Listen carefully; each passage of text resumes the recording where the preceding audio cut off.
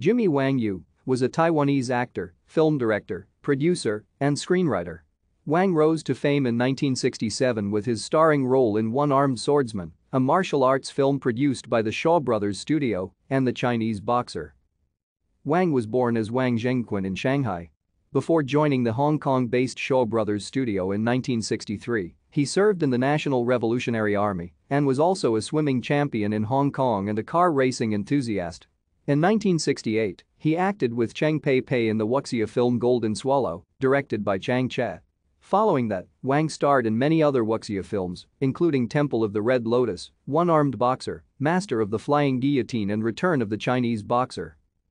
If One-Armed Swordsman was the movie that launched Wang's acting career, The Chinese Boxer was the film that sealed his fame in Hong Kong cinema.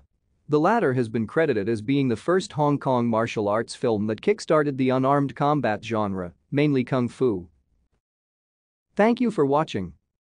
Like and subscribe if you would like to view more of our videos. Have a nice day.